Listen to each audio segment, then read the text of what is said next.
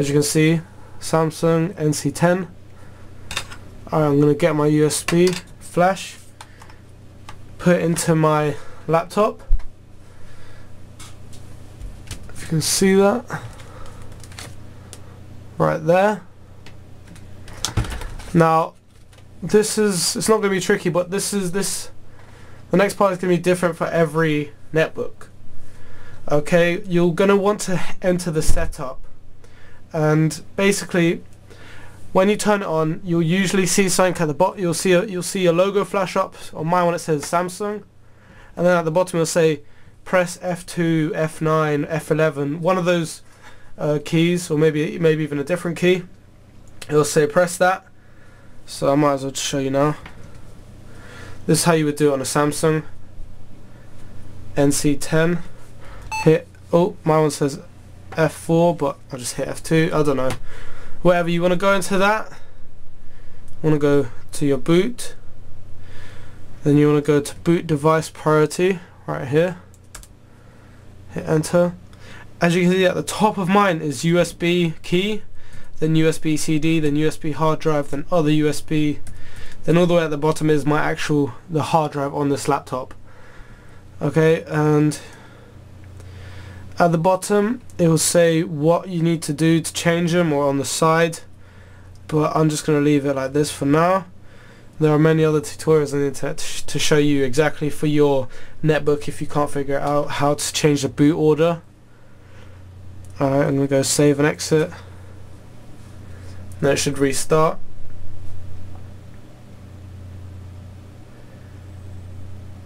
As you can see, there's this little thing up in the corner.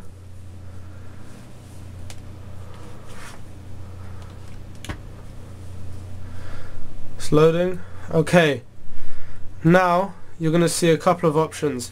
You'll see your hard drive, maybe if you have Windows XP installed on there, you'll see that. Excuse me. But you just want to enter, basically this is a bootloader, but this bootloader is running off your USB at the moment. You want to go to Mac OSX install DVD, and then you want to wait for that to load. Okay, this setup is going to take some time to load, so I'm just going to time lapse it. Okay, as you can see, we have the Mac OSX install. So if you're going to use English as the main language, just hit next.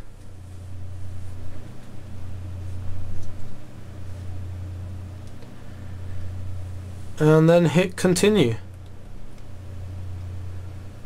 Agree. And it's very simple. You go to utilities, disk utilities again, and this time you're going to want to format your hard drive.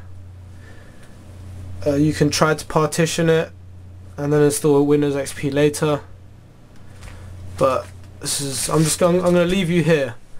So this is my main hard drive, and I have Mac OS X extended journal on untitled partition number 1, and on number 2 I just have an MS-DOS FAT32 partition. So once you've done that, hit close. Once you've formatted it properly, you format it to Mac OS X extended journaled. Okay, as you can see, the FAT one has a little warning sign on it. It says it can't be installed on this, but the OS X extended journaled formatted one can. So you hit, I mean, you can try and hit customize.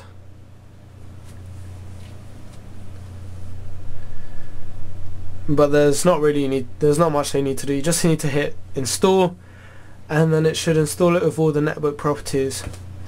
This is just a little customized menu that you can change what you really want. But that's about it. Once you have it done, I'm just going to turn off my laptop and show you that Mac OS X will boot on a netbook. Turn it on. By the way, the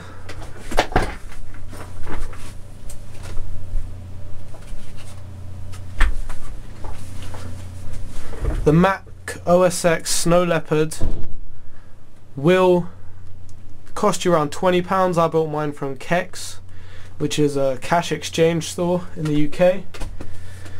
And that's about it. I mean, you saw the bootloader right there. There was a little option. It booted straight into Drive Untitled 1, but if you use your arrow keys, it will show you more options. As you can see, it's like less than a minute to boot. And there you go, that's all it is. I'll go help. I mean, my bad. Go to the little Apple logo. System preferences. Whoops, hit the wrong one. Apple logo. About this Mac. Zoom in on this, just so you can see it.